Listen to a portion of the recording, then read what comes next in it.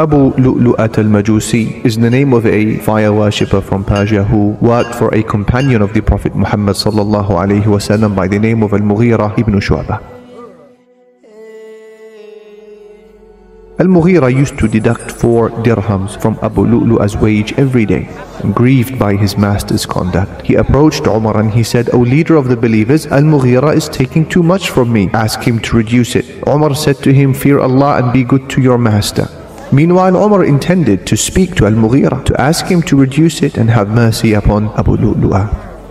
Abu Lu'lu'a, however, became engulfed in fury and he said, "The justice of Umar extends to everyone except me." And so Abu Lu'lu'at al-Majusi entered the masjid and he hid behind one of the pillars, concealing within his cloak a poisoned double-edged dagger. Amr ibn Maymun witnessed the scene and he described it by saying, "On the day that Umar was stabbed, I was standing and there was nobody between me and him except Abdullah ibn Abbas. Whenever Umar passed between the 2 rows, he would say, 'Stand in straight lines.' When he saw no defect in the rows, he went forward and started the prayer with takbir, i.e. by saying Allahu Akbar. He used to recite Surah Yusuf or Surah An-Nahl or their likes in the first unit of prayer so that those who would arrive late had time to join the prayer. Immediately after he said the takbir, I heard Umar proclaim, 'The dog has eaten me,' as the murderer stabbed him." Abu Lu'lu'a mercilessly thrust the poisoned dagger into Umar's body multiple times, after which he turned his attention to the congregation, stabbing indiscriminately. The criminal wounded 13 unarmed companions, 7 fatally. His murderous rampage was finally stopped by a companion who threw a cloak over him, and Abu Lu'lu'a realized he had no escape and he ended his own life. "Those who were standing by the side of Umar saw what I saw," Amr ibn Maymun, he said. "But the people who were in the other parts of the masjid did not see anything. They could no longer hear the voice of Umar and were saying, 'Subhanallah, Subhanallah.'" Abdul Rahman ibn Auf led the people with a short prayer. When he finished, Umar, he said, "O Ibn Abbas, find out who attacked me." Ibn Abbas inquired and eventually came back to Umar and said it was the slave of Al-Mughira, i.e. Abu Lu'lu'a. Umar said, "The craftsman?" Ibn Abbas said, "Yes." Umar said, "May Allah curse him. I treated him kindly, but Alhamdulillah that my death came not at the hands of a man who claims to be a Muslim." Amr ibn Maymun, he continued saying, Umar was then carried to his house and we went along with him. The people were as if they had never suffered a calamity before this one. Some were saying, "It's going to be okay," while others they said, "We fear for his life." A drink infused with dates was brought to him and he drank it, but alas, the drink flowed from his cut open belly. Milk was then brought to him and he drank it, and in a similar way it flowed out from his wound. At this moment the people realized that he would die. People flocked to the bedside of Umar and others began to praise him. One particular young man approached him and said, "O leader of the believers, I give you good news from Allah for your close companionship of the Prophet Muhammad sallallahu alaihi wasallam and for your superiority in Islam that you know of. You became the caliph, you ruled with justice, and finally you have been martyred." Umar replied, "Laytani ibn akhi wa dhalika kafafan la alayya wa la li." I wish that all of these things which you mentioned will offset my sins, causing me no loss or gain in the end. When the young man turned to leave, his clothes seemed to be touching the ground. Umar said, "Call the young man back to me, please." And when he returned, Umar said, "Ya ibn akhi, irfa' thawbak, fa innahu abqa li thawbika wa atqa li rabbik." "Oh brother, lift your clothes from the ground, for this will be better for your clothes, and this will be more pious."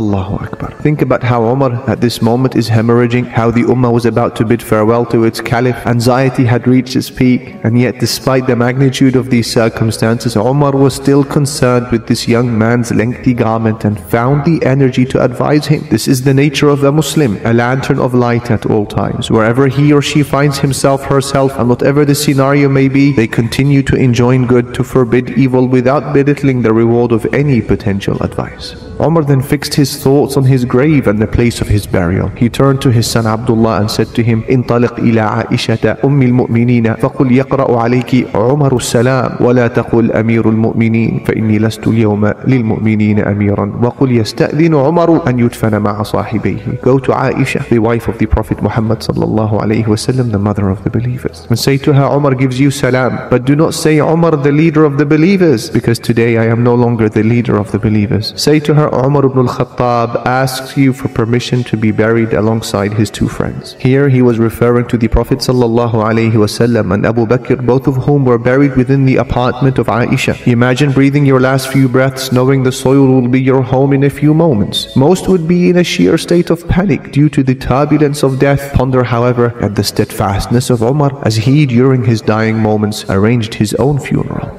Abdullah greeted our mother Aisha and asked for permission to enter. After being granted it, he entered and he found her sitting and heavily weeping. He said to her, Umar Ibn al-Khattab gives you salam, and he asks if you will give him permission to be buried alongside his two friends. Our mother Aisha responded, Kuntu uriduhu li nafsi wa la uthiranna bihi al-yawma ala nafsi. I had reserved this spot for my own grave, however I will prefer Umar over myself today. When Abdullah returned, it was said to Umar, Abdullah has come back. Umar said, help me sit up. So Umar was propped up, and turning to Abdullah, he asked him, what news do you have? Clearly this was something that was bothering Umar and it was on his mind. He said, O leader of the believers, it is as you wish. She has given permission. Umar, he said, Alhamdulillah, there was nothing more important to me than this.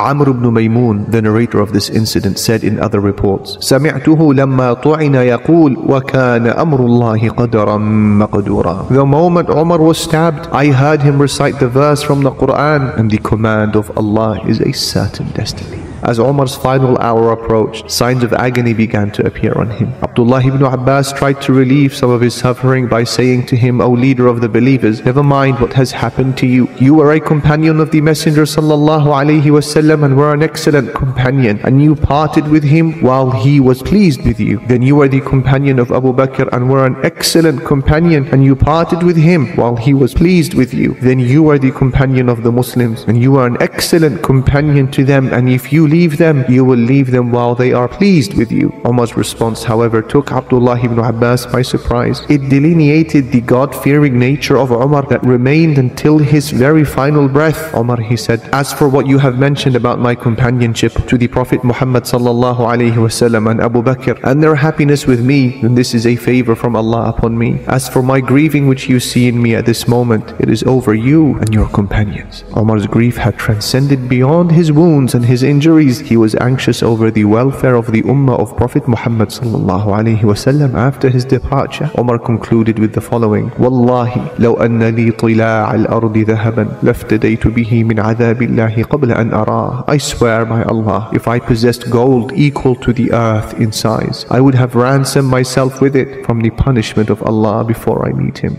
Reflect on who it is who is uttering these words. Not a disbeliever who had disregarded his purpose of creation, not a criminal who had spent his life pursuing sins, not an average Muslim who had fallen short of the very basics of Islam, ignoring and delaying all advice that he or she had received. This was Umar, the one guaranteed paradise on numerous occasions by the Messenger ﷺ himself. This is Umar. His palace in paradise was mentioned to him by the Prophet ﷺ. He had entered into the very dreams of the Messenger on numerous occasions. He was promised martyrdom by the Messenger and was granted it as he was leading the believers in prayer. It was his weeping that could be heard by the Muslims at the very back of the masjid as he stood at the front leading them in prayer. It was he who scarcely slept by day, not wanting to neglect the rights of the Muslims, and who barely slept by night, not wanting to neglect the right of Allah. He accompanied the Messenger ﷺ, fought alongside him above the soil, and was eventually reunited with him once again